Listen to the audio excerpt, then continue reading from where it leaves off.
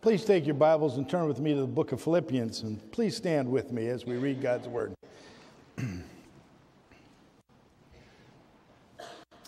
Beginning in the first chapter with verse 1, Paul and Timothy, servants of Christ Jesus, to all God's holy people in Christ Jesus at Philippi, together with the overseers and deacons, grace and peace to you from God our Father and the Lord Jesus Christ.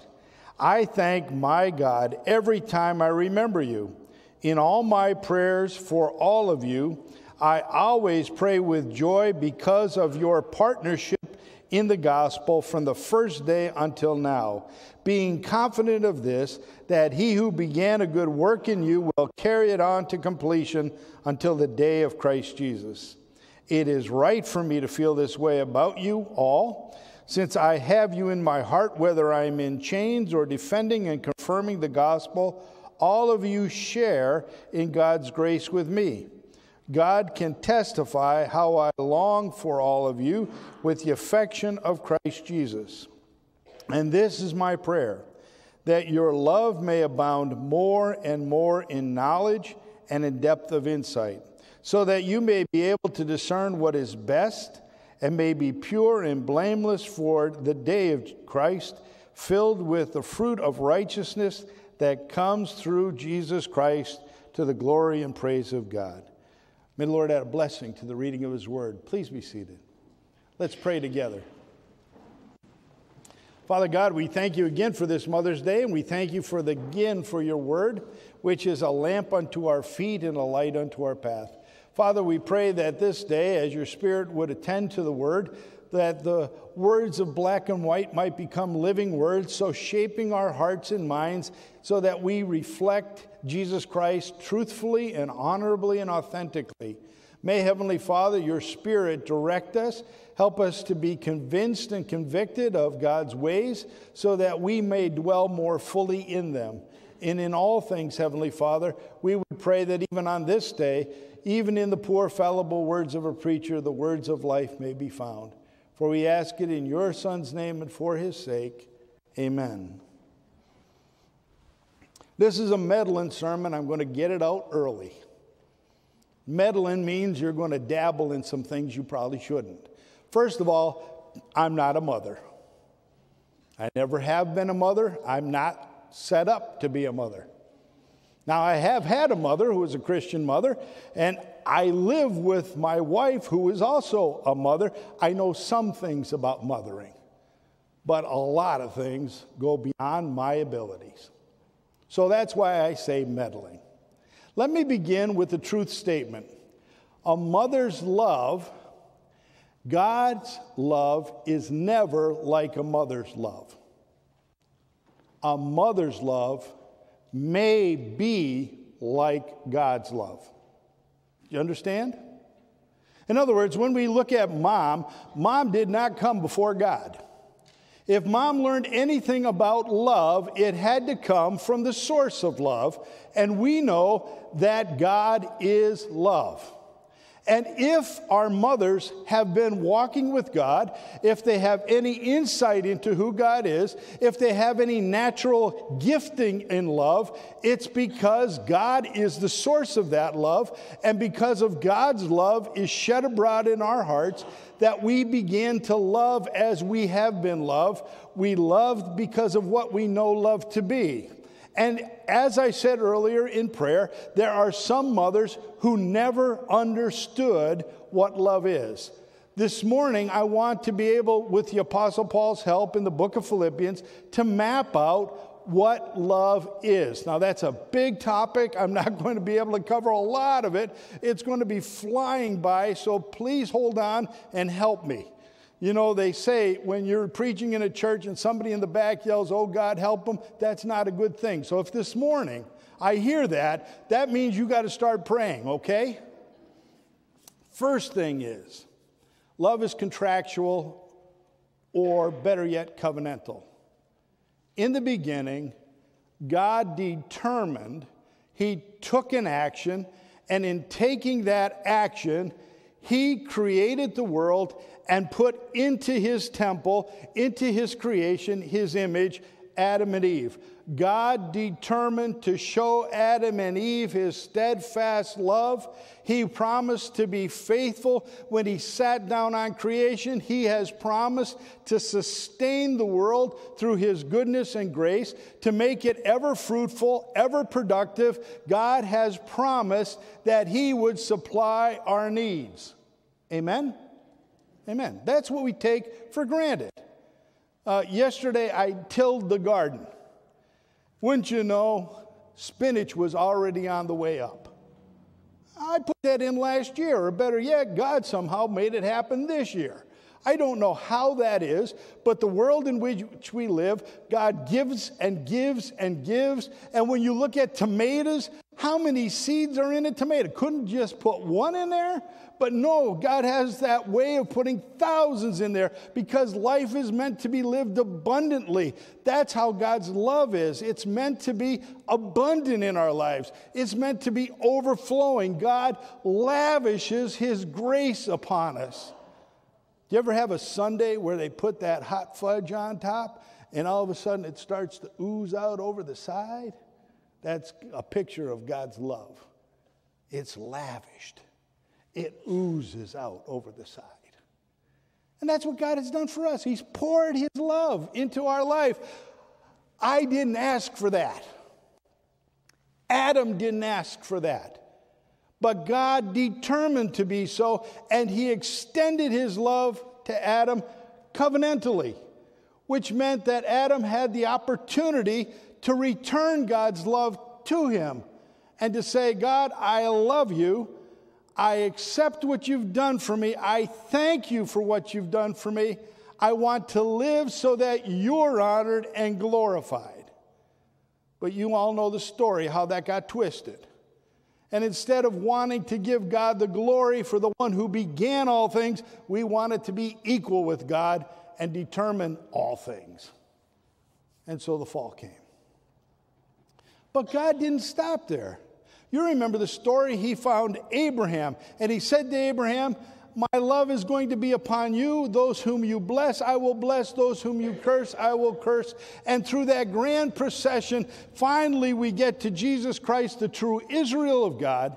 And there Jesus Christ takes upon himself our sin, and he becomes our covenant, so that he is ever faithful. He is never lacking in grace. He is always extending back to the Father love and praise, and always extending from the Father love and grace, so that we are recipients on a continual basis of God's love and grace. And Christ pleads for us and prays for us and helps us to make up what's lacking in our lives by teaching us his will in the ways, by imparting into our life the Spirit of God. Somewhere in time, and please give me grace, Mom made a decision. I don't think Mom made the decision as carefully as God made the decision. Norm and I certainly didn't. We thought, wouldn't it be wonderful to have children? And Stephen came. And I had a brother who was 11 months my junior who passed away at 21, and I was an only child. And I said, Norm, if we're having one, we're having three. And she said, okay. And so Caleb was born 14 months after Stephen. And then Sarah came 22 months after Caleb. And then I think it was 18 months after that, Lydia came. Now, I have to tell you how Lydia came. Please understand our family. We were sitting at the dining room table, and Stephen was on my right. Caleb was on my left. Sarah was on Norma's right. And there was an open chair. Norma, with tears, said, that chair will always be open. And that's how Lydia came into the world. Meet the quote of Lydia. We got the dining room filled. I tried to convince Norma we were one over the bathroom toothbrush holder, but that didn't sway. It has been a journey that we did not understand what it was. Motherhood, fatherhood is a covenantal relationship with our children. In that covenantal relationship, we promise to love as God has loved us, our children. Whether we understood that or not. Many folks began families quite differently than two parents deciding to bring into the world children. But that does not eradicate the covenant that was made.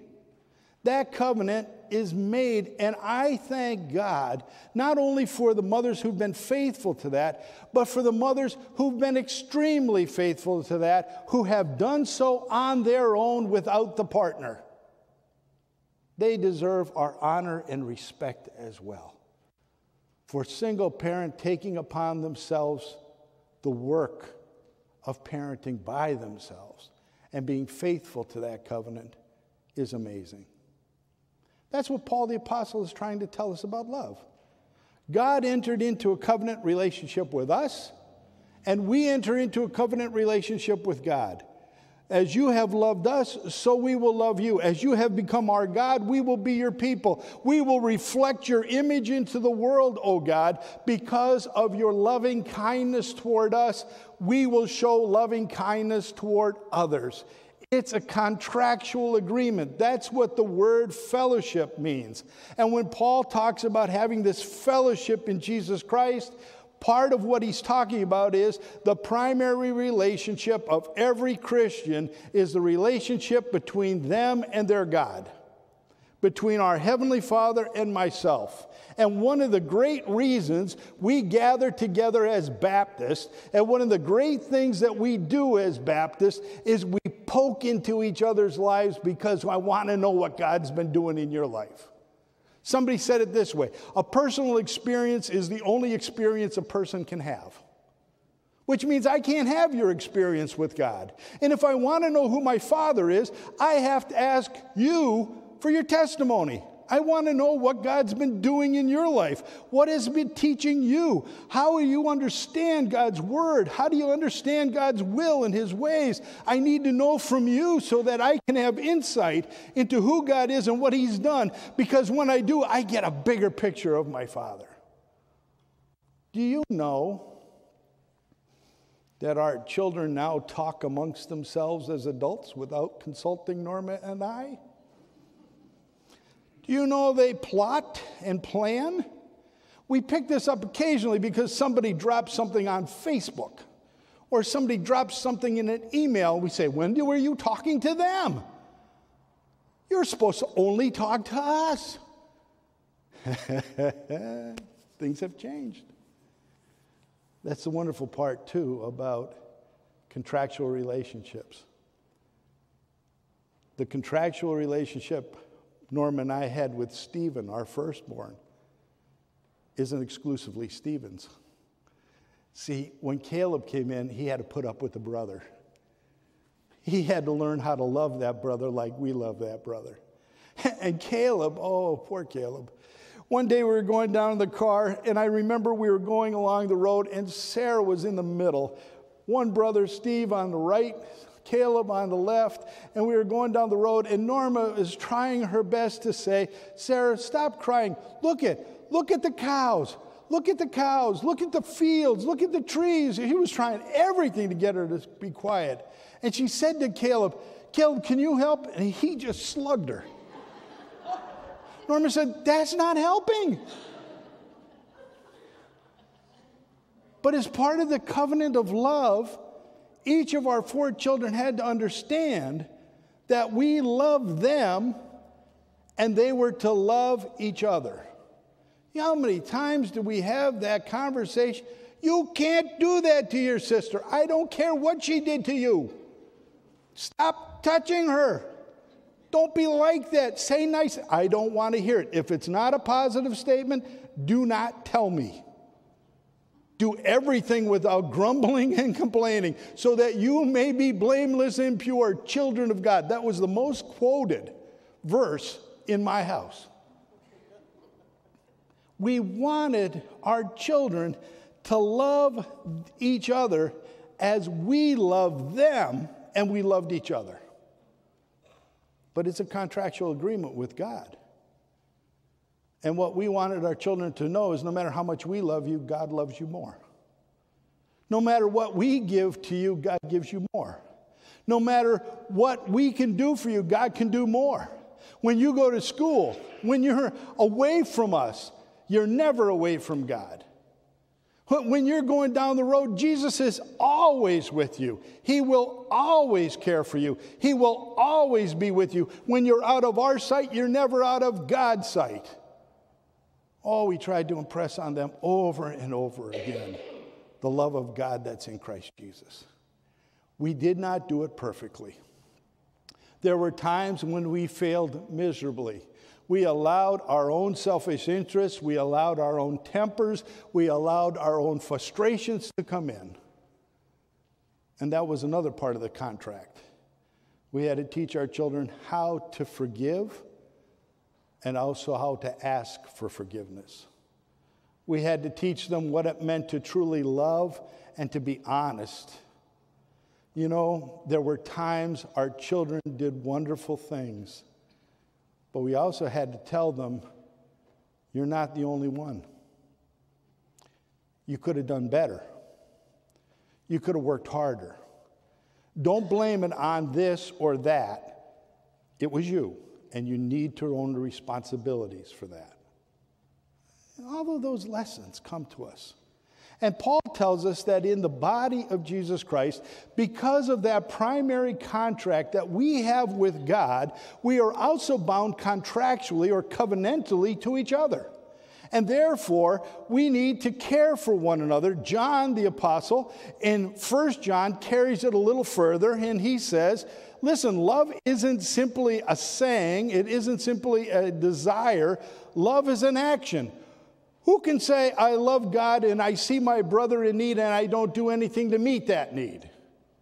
That's not love. It's the same thing within our family. If one has a need, we try to embrace that one and provide as best we can for them. This is the family of God, and therefore there are going to be times when we have those who are in need, who are going through the valley of the shadows, who are financially in distress, who are feeling lonely, who have lost loved ones. There's a myriad of things of which happens in a family of which we need to be engaged in. And so the Apostle Paul says, even me, I'm in prison, but while I'm in prison, you cared for my needs. The government never cared for the needs in Rome. It was always your family had to do it. Well, Paul's family didn't do it, but his family in Christ did it. They met the need. Don't look for the government to do this. Don't look for some outside agency to do this.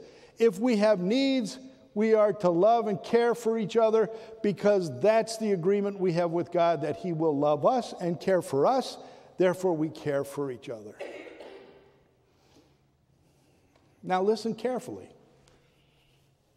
We live in a day and age when they're trying to tell us that science is the thing that you need to use to guide your life and your decisions.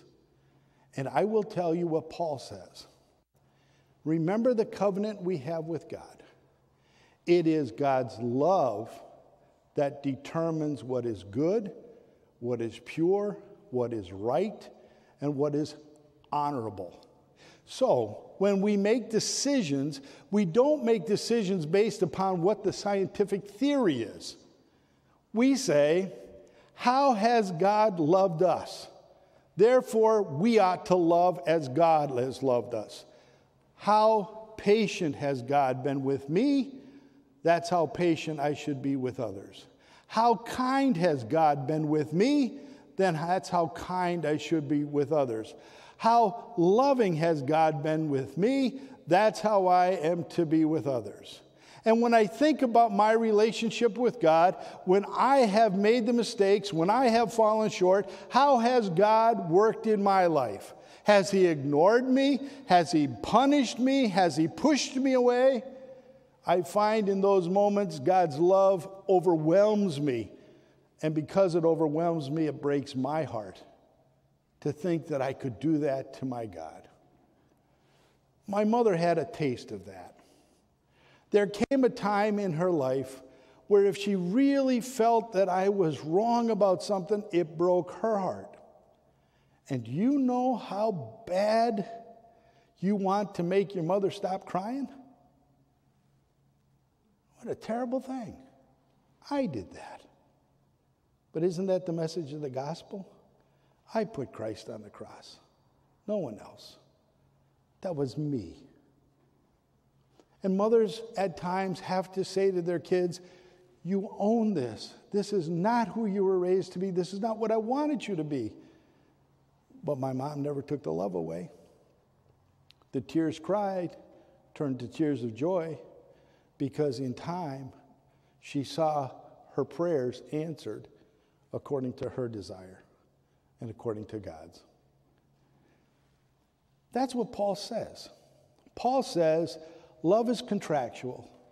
Love is also contractual in the sense that it doesn't only affect my relationship with God, but it reflects my relationship with the church, my brothers and sisters in Christ. Listen, God chose them. I didn't. I didn't have a choice who my brother was going to be, Stephen. My folks made that decision. My kids didn't have a choice who the siblings would be. I don't have a choice who's going to accept Jesus Christ. That's God's decision. But if they love the Lord, then they are to be loved by me. They're my brother and sister in Christ. And then the last is, you make decisions as a body, not by how much money we have, or not by what the theory is, or not by what reason is. You make the decision by what God's love is. And in making those decisions, it causes you to do some strange things. For what you may think should be a very harsh thing may turn out to be a very gentle thing.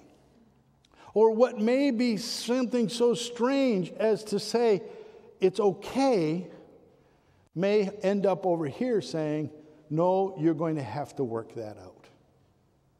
Love causes you to make the decisions that says it's important for you to learn how to sacrifice yourself for others, just as Christ sacrificed himself for us. And the mother's chief job is to sacrifice for her children, to teach her children how to sacrifice for others.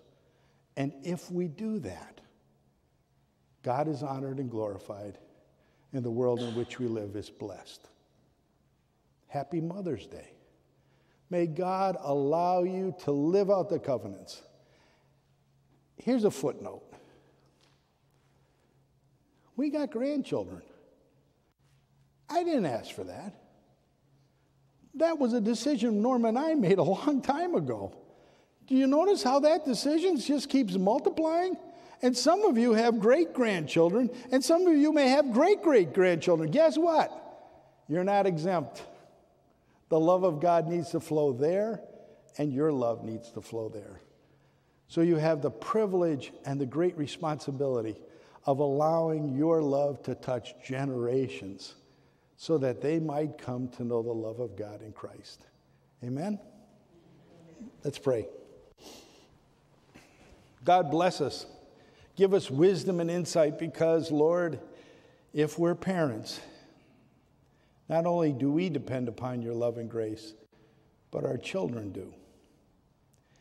Teach us again, fresh and new, how to love as we have been loved, how to put all of those graces into play so that others might see Christ living in us, especially our children. Forgive us for our shortfallings, Heavenly Father. Help us to realize that with grace, every day is a new beginning. We are not determined by what we were. We have the opportunity in Jesus Christ to be what you called us to be. Forgive us for the times when we have failed, and ask, oh God, that you would allow your Spirit to accompany us, to give us grace so that we might prove to be a renewed people who show your love and grace. For we ask it in Christ's name. Amen.